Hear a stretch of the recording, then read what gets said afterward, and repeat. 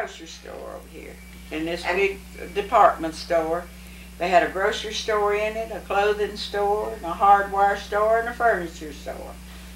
And you got just about everything you wanted from that place over there. Before we got married, the drugstore's where we hung out.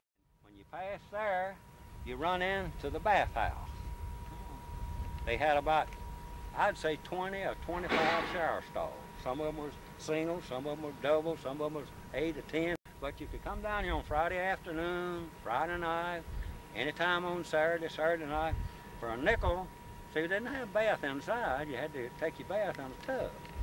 You could come down here and pay a nickel. They give you one of the biggest old towels, this big. You could stay in that thing all day if you wanted to, and a little cake of palm olive soap for a nickel.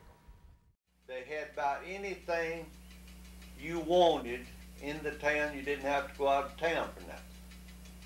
They had up-to-date groceries.